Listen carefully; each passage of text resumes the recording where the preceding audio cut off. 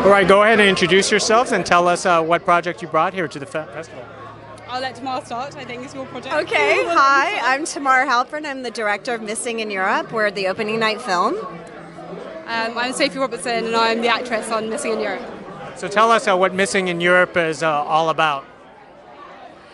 Missing in Europe is about a young girl who moved to Serbia from America, and she gets kidnapped by human traffickers, and it's about her mom's journey to find her, rescue her, and bring her home. So are you the actress that moved to Serbia, or are you already in Serbia? I moved to Serbia, and I'm the actress that gets taken. Now this is is this like a real issue out there in Eastern Europe? Because it seems like we've seen this movie over and over again. How is this going to be different? Well, that's a good question. Yeah, it is an issue. Human trafficking is an issue all over the globe, unfortunately, and women are very vulnerable, especially younger women. Why we're proud of this film is, in this case, it's a woman who saves her daughter.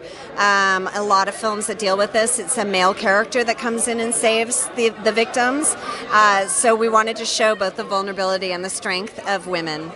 And our film is written and directed and produced and stars women.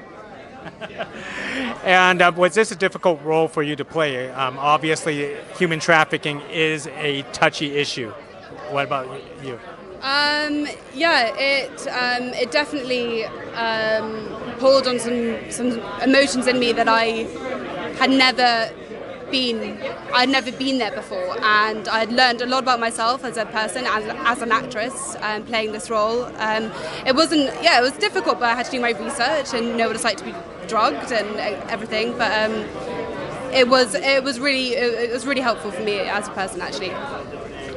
What was the most difficult thing you had to deal with on this project, being this is an indie project? Well, it wasn't actually difficult. We were worried, but our entire crew was Serbian, and all of our actors except for 3 were Serbian.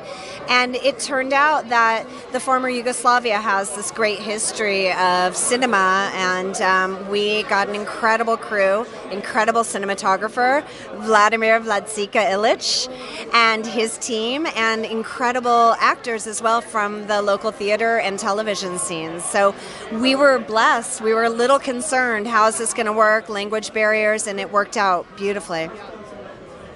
And one last question. Why is it so important to be here at the Dances with Films Festival? I mean, this sounds like it could be at any film festival. Why this one?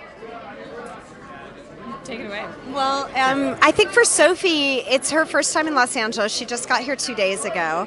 It's her first time in the States, so it was an opportunity to come to Los Angeles, a place that we hope she'll be working quite a bit in the future. For me personally, I won the festival with a feature called Shelf Life back in 2005, and then I was invited to do an opening night film 4 years ago with another film, and so this is like coming home for me personally. Leslie and Michael are part of my filmmaking family. Leslie was even in a short film I did once, so the founder of the festival. So for me, it means coming home. Okay, terrific. Hey, congratulations, lady, and looking forward to tonight. Thank you. Thank you very much. Thank you. And be sure to keep your browsers tuned to lrmonline.com for the latest news, bochinche, and analysis.